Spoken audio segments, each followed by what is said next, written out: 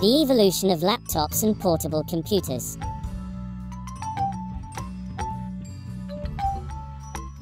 This was the first portable computer, the IBM 5100. Here it's shown powered on and attached to an external monitor. Although weighing 55 pounds, it was much lighter and portable than previous computers.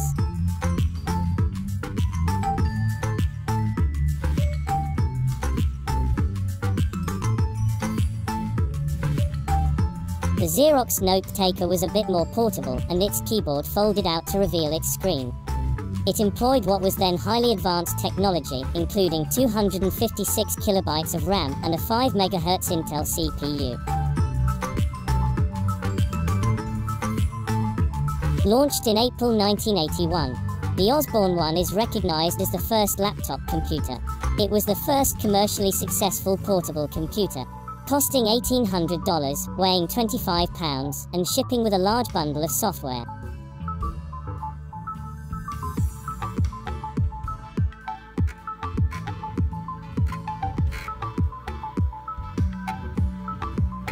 Later that year, Epson released a tiny battery-powered portable computer that traded screen size for convenience.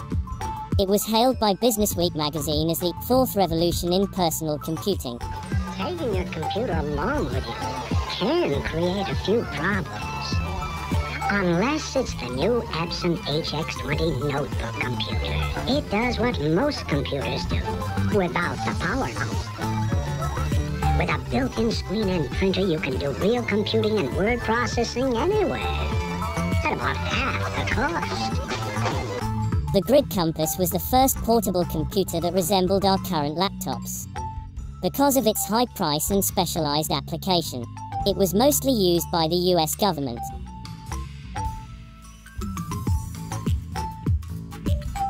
NASA used it on the Space Shuttle during the early 1980s, as it was both powerful and lightweight. And the Special Forces used them for their ruggedness and use of solid-state memory. The TRS-80, sold through Radio Shack, was popular with journalists. They could type about 11 pages of text and then transmit it for editing, using the built-in modem.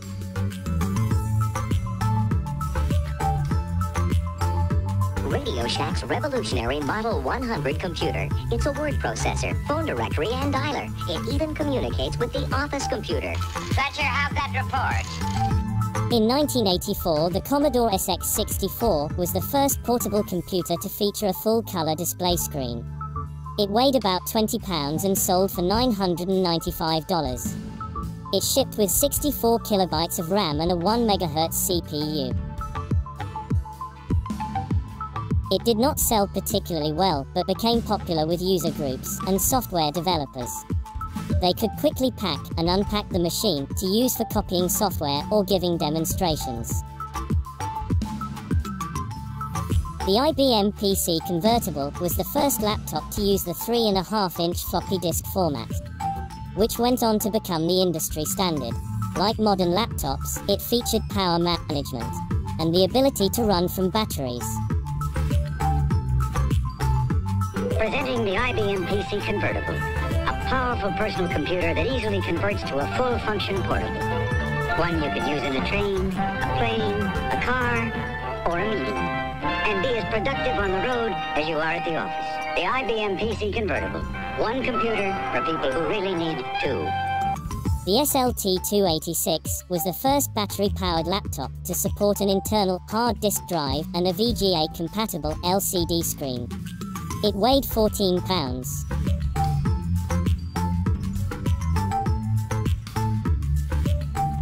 In 1989, the NEC Ultralight was considered to be the first notebook-style laptop, since it weighed less than 5 pounds. It was priced around $5,000 and shipped with an 8 MHz CPU.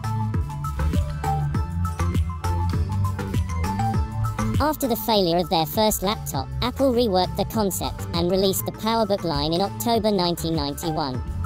They immediately caused a stir in the industry with the dark grey cases and the positioning of the pointing device. You are about to witness a revolution called PowerBook.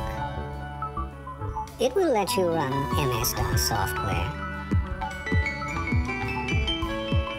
let you run Macintosh software. It will let you run away.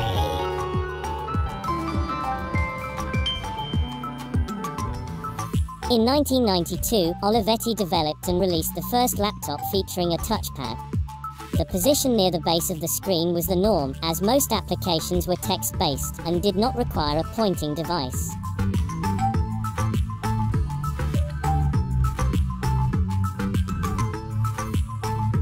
That same year, Olivetti released a smaller laptop, the Quaderno, capable of audio recording while the computer was off, an almost instant boot up. It shipped with a 16 MHz CPU, 1 MB of RAM, and 20 MB of hard disk space.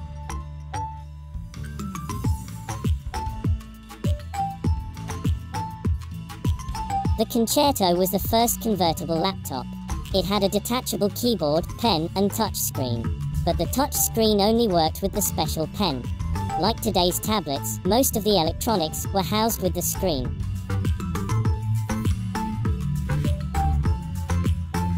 This laptop was definitely ahead of its time.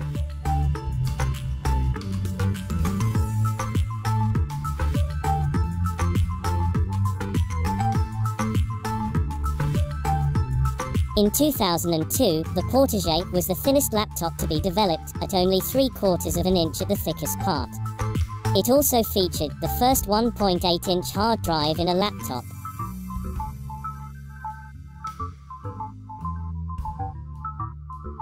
The TC1100 had a very unique design. It was a hybrid laptop which included a touchscreen, stylus, and tablet mode. Unfortunately, Windows XP was not a touch-friendly OS, hampering its success.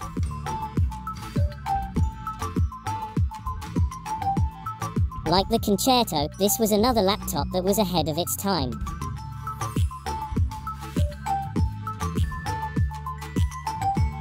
Asus released the 701 in October 2007, which was the first netbook on the market.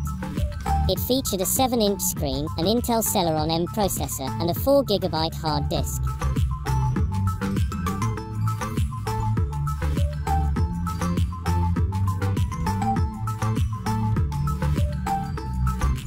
The Yoga 13 was one of the first modern hybrid laptops, taking advantage of Windows 8 touch interface.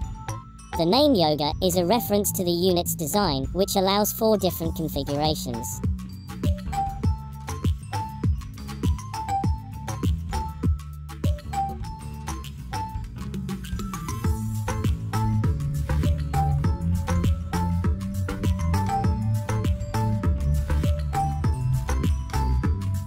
The Razer Blade was the first true portable gaming laptop. At 0.9 inches thin and weighing 6.5 pounds, the Blade Pro was the most portable 17-inch gaming laptop in its class.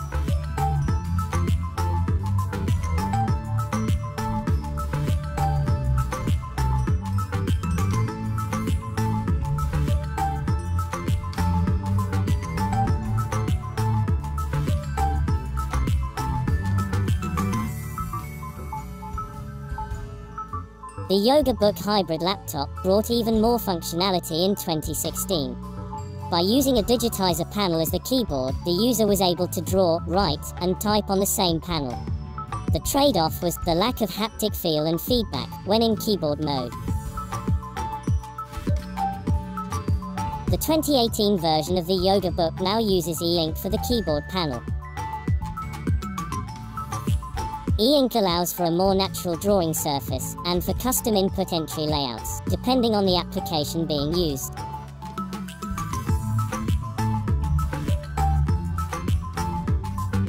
And most importantly, it allows for reading without wasting any battery or having to carry a second device.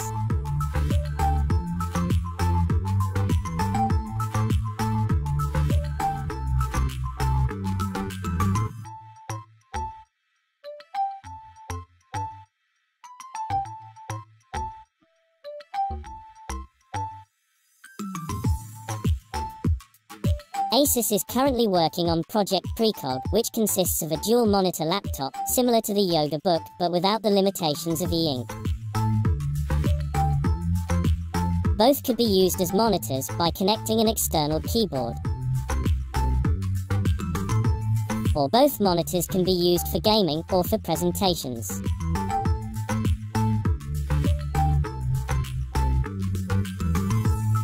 In laptop mode, one monitor is used normally, while the other is used as the keyboard or control panel.